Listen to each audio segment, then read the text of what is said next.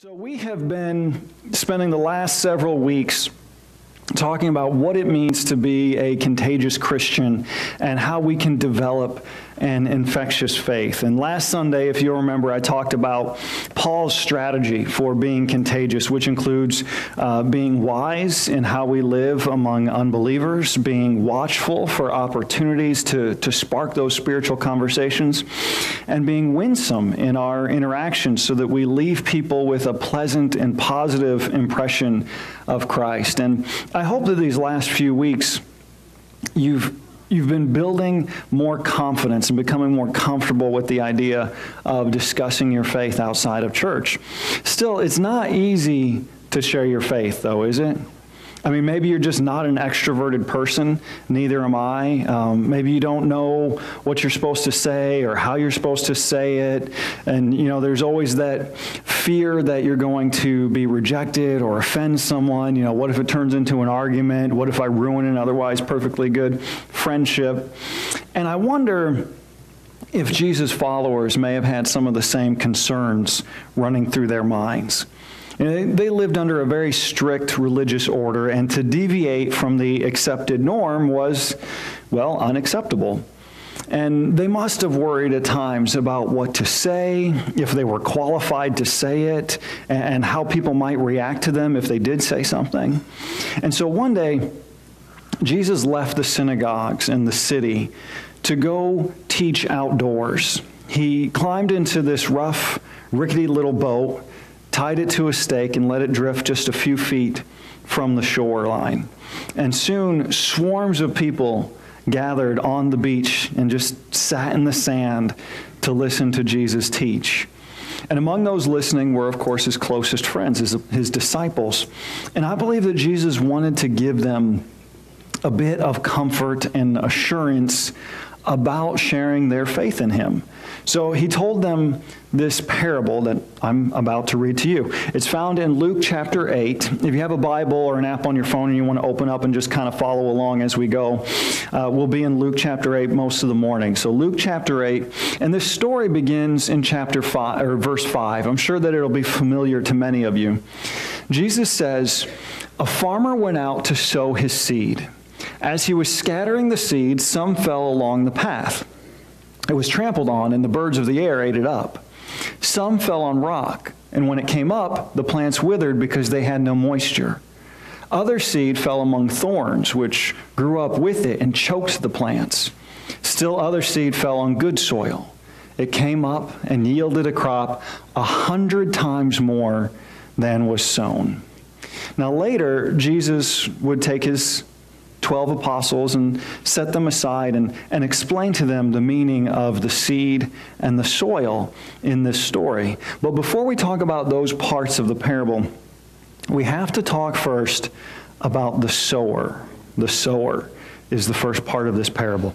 Jesus begins this story again in verse 5 saying, "A sower went out to sow his seed." Now without the sower, there's no story, right? I mean, in fact, even though preachers always tend to focus on the 4 types of soil, Jesus himself actually calls this in Matthew 13 the parable of the sower. It's about him. So, who is the sower? Well, it's Jesus. The story is actually about Christ coming into our world and sharing God's message of love and forgiveness and redemption. It's about Jesus reaching into the hearts of human beings and planting a seed that has the potential to grow into something wonderful. And that's the first thing that we need to understand when it comes to witnessing or sharing our faith, outreach, whatever you want to call it. It's all about him. We don't share a religion or an ideology or philosophy. We share a person. We share Jesus. And even though Jesus is the sower in this story, each one of us who accepts Jesus as our Savior also accepts the responsibility of becoming sowers in his field. We have to be willing to follow in his footsteps and carry on his work. Jesus uses a similar metaphor elsewhere to emphasize the need for us to evangelize. He says back in Matthew chapter 9, verse 35, this is talking about Jesus. It says, "Jesus traveled through all the towns and villages of that area, teaching in the synagogues and announcing the good news about the kingdom. So here he is doing exactly what we're talking about us needing to do. He's going from town to town, just sharing the gospel message, telling people about the kingdom of God. He's out there sowing seeds in the field, as it were. But then he turns and he talks to his disciples, and he tells them in the next couple verses, the harvest is great, but the workers are few. So pray to the Lord who is in charge of the harvest. Ask him to send more workers into his fields. So when Jesus looked across the landscape of humanity, he saw so much work to be done, so many people to reach out to, but he had so few people working the fields. And the church needs more people who are willing to spread the good news about the kingdom of God like Jesus did. And so Jesus calls us, first of all, to prayer. He says, pray that God will send more workers into the field. But we shouldn't just pray, Lord, send someone. We ought to pray, Lord, send me. Lord, give me the opportunity and the courage to share my faith in you. Use me to make a difference in somebody's life. There's this old hymn that I remember singing a lot growing up, sowing the seeds of the kingdom. And I still giggle every time I hear it or sing it, because when I was a kid, the line goes, are you sowing the seeds of the kingdom, comma, brother? But whenever I heard it, it sounded like, are you sowing the seeds of the king, dumb brother? I mean, there's an awkward break in there when you're singing the song. And so it's every time, still to this day, are you sowing the seeds of the king, dumb brother? But the song, that old hymn, asks a poignant question. It says, are you sowing the seeds of the kingdom all along the fertile way? Are you sowing the seed of the kingdom you must reap at the last great day? So this old hymn reminds us that we're called to be sowers in God's field, morning, noon, and night. Everywhere we go, that's what the song is about, is spreading the gospel to every person that we encounter. And it also reminds us that if we keep working, if we continue to sow those seeds, we'll reap this huge harvest when Christ comes again. And can you imagine being in heaven and people just coming up to you and saying, thank you for sharing Jesus with me. I wouldn't be here without you. How amazing, how wonderful would that moment be? Okay, so maybe you're willing to follow in Jesus' footsteps and to sow the seeds of faith in the people around you, but you just don't know what to say or how to go about doing it. Well, lucky for us, Jesus tells us when he explains the meaning of the seed. The seed is the next part of the seed. When Jesus later pulls his disciples aside and explains to them the meaning of the story, he says this in Luke chapter 8, verse 11. This is the meaning of the parable. The seed is the word of God. The seed that we're supposed to be sowing, that Jesus sows in this story, is God's word, the Bible, the gospel of Jesus Christ. When God's message of love and grace penetrates a fertile heart, time and eternity are forever changed for that person. You remember what the Apostle Paul said about the gospel? He wrote in Romans chapter 1, verse 16. Could you hit that next slide for me, Devlin? There we go. For I am not ashamed of the gospel, because it is the power of God that brings salvation to everyone who believes. So the gospel is powerful. This is why I love, next week, Jeff mentioned, and Ashley, I think, mentioned up here that we're going to be out of town next week. We're going to be going to a comic book convention. We're going to be giving away copies of the comic book gospel that we've printed and share at conventions all over the place. And I love handing out these comic book adaptations of the story of Jesus, because we're literally placing the gospel in people's hands, and we plant a seed that will hopefully take root in their hearts and lives. Of course, I don't always have a comic book gospel to hand out to somebody, and you probably don't have one in your back pocket either. So we need to be equipped to articulate the message of God's word. The Bible says in Romans chapter 10, verse 14, anyone who calls on the Lord will be saved. That's good news, right? But before people can ask the Lord for help, they must believe in him. And before they can believe in him, they must hear about him. And for them to hear about the Lord, someone must tell them.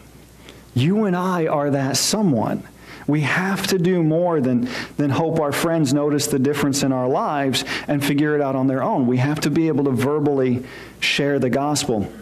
During Sunday school, for those who weren't here, we discussed several ways of sharing the gospel in a clear, concise way. My favorite of these is the bridge illustration, which I've used many times, but we also noted the spiritual equation and this judge illustration and this do versus done illustration. And in fact, the appendix in the participant's guide, if you have one of those, has several other illustrations to help you communicate the message of Christ.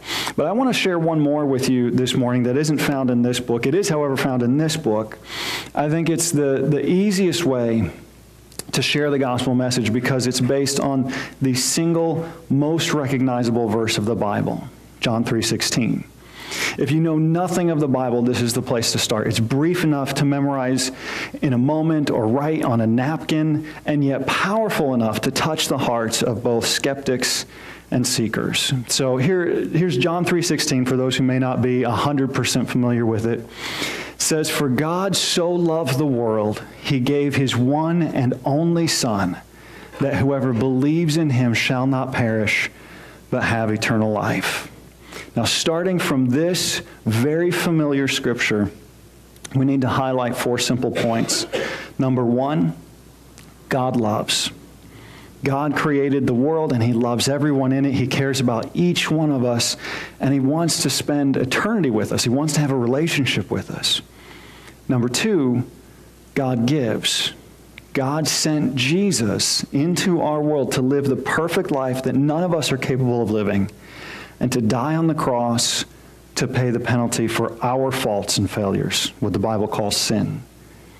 Number 3, we believe. In response to everything God has done, he simply calls us to believe in Jesus, to put our faith in him and trust him to be our forgiver and to be the leader of our lives.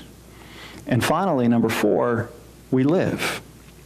When we put our trust and our faith in Jesus, he gives us eternal life. Apart from him, we perish and die, but through faith in Jesus, we can live forever in his glorious presence.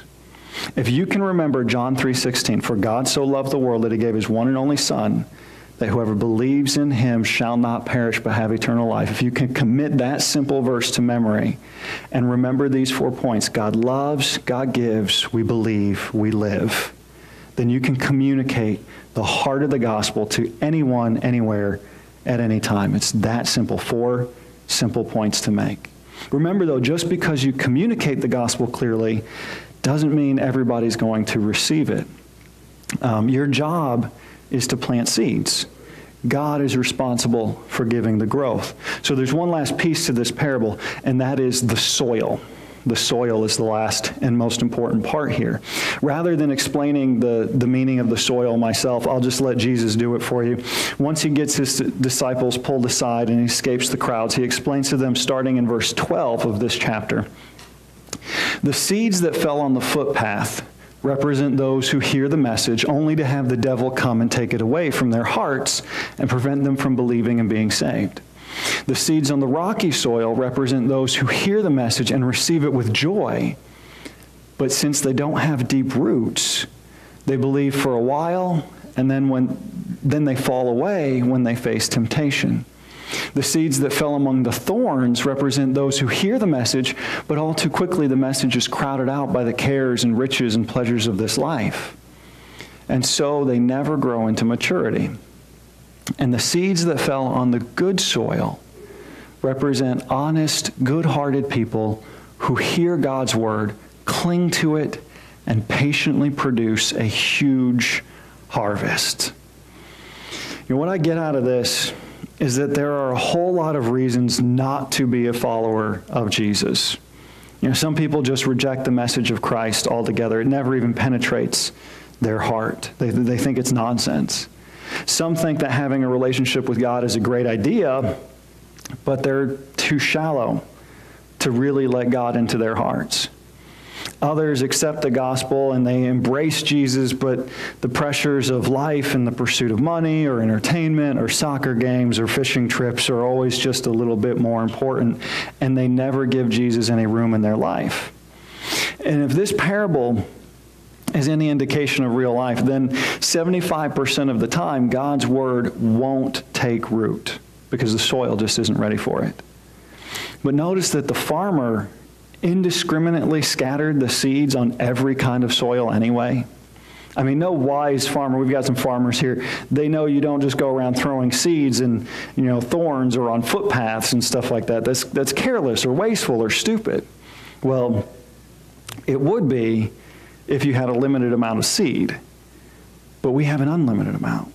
The message of Christ can be shared over and over and over again and will never run out. I think that this sower knew that some of this soil, in fact, most of this soil would be unproductive, but in order to get the best possible coverage, he just willingly and liberally scattered the seed on it anyway.